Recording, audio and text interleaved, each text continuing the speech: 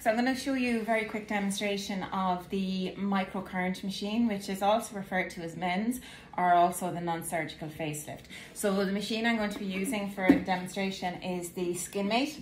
So you have your on-off button at the back and you just select which kind of waveform you want. So we want lifting waveform, which is the equivalent to square waveform for toning and tightening. Then we also press start then till we get to our lifting.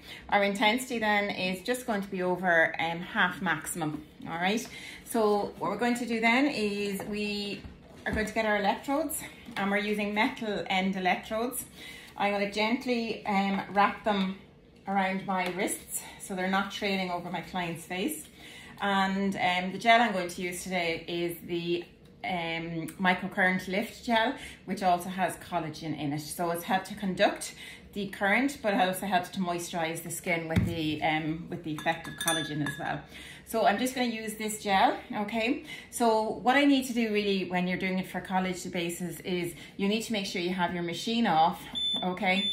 And at 0 before you start your treatment. So you always need to make sure you have one electrode in contact with the skin. Then you can select your lifting mode and then turn up your intensity, and then you're ready to start your treatment. So I'm going to start the treatment on the platysma, which is the sheet of muscle covering the front of the neck. So I'm going to do the first movement, which is called gliding. So with gliding, one electrode stays stationary and the other one slides up. Okay, so we're going to move then all along the platysma muscle, and what this is going to do is going to stretch the muscle. So you hold the electrode at the end to basically hold the contraction. And this does take quite a time because you need to get all the way across the face.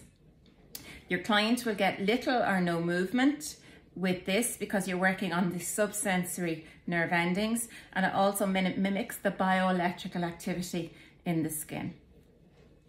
So it's a very kind of natural treatment.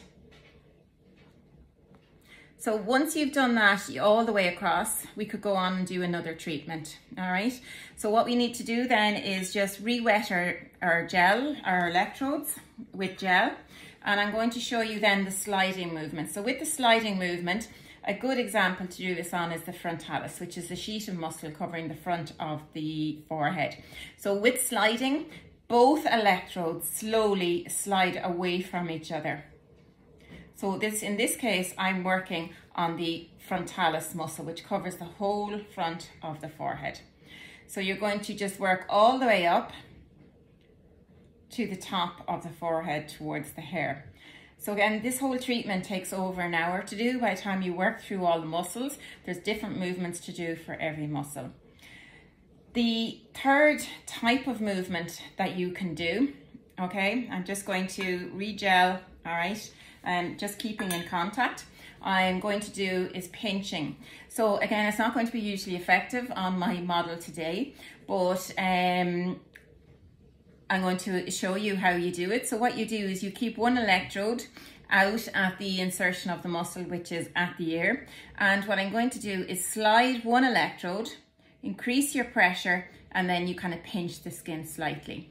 Now, when you're doing this on, I suppose, live tissue or live person, you will get a gentle pinch on the skin, okay?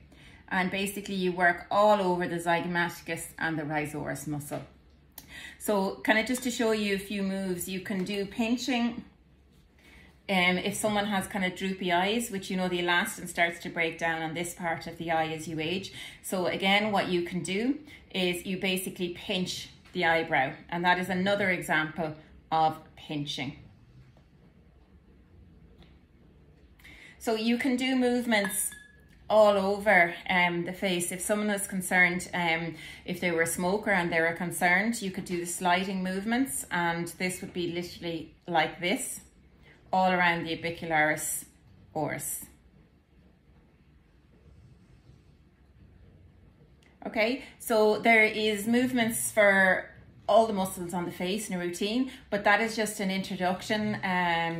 Like say for your exam, it's the probably amount of time that you would spend on it. So before you remove both electrodes from the skin, you turn down your intensity to 0, and then you power off your machine at the back, and then you can remove your electrode from the skin.